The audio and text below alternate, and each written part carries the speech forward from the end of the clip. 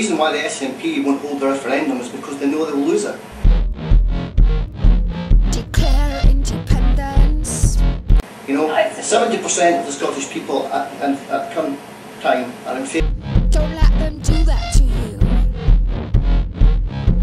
Declare independence. Don't let them do that to you. Of the Union, and the tactic from the SNP is to wait till 2010, hoping that the Tory Eton toff, David Cameron, will become the Prime Minister, and then you'll go to Scotland and say, who leads Scotland?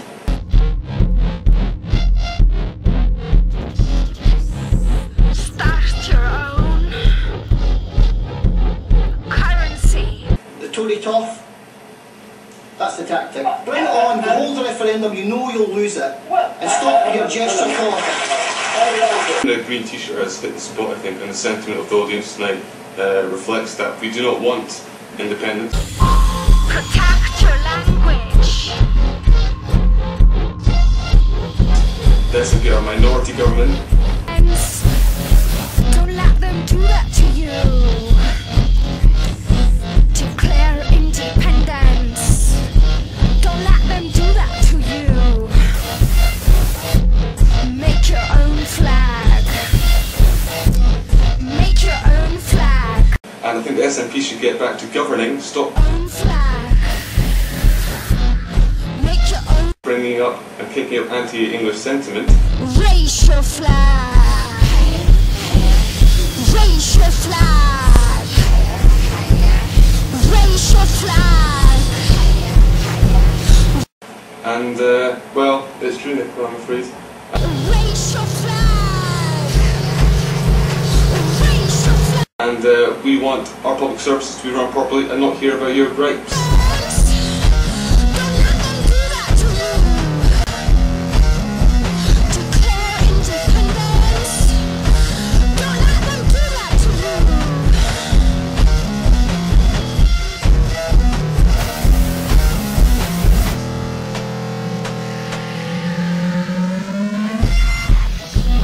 The question is who should decide. I think the people who should decide Scotland's constitutional future are the people of Scotland, and they should get the opportunity to do so.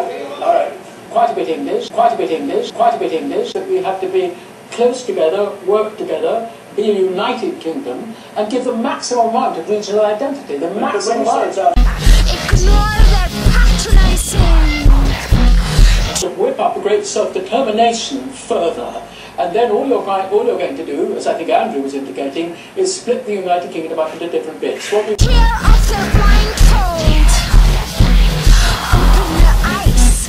Declare independence. the Scottish Parliament, Scottish identity, Scottish culture, which I have the hugest admiration for. It's absolutely magnificent.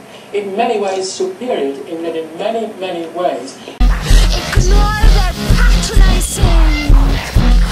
We don't want to lose that from England. We don't want to lose that from England. We don't want to lose that from England.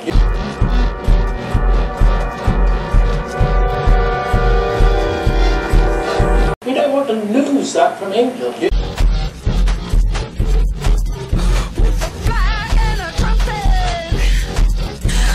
Go to the top of your highest. I was just wondering when Scottish MPs in Westminster are going to stop voting on issues that only affect England. Would you like them to do that? Yes, I would. For example, tuition fees. David. Mountain.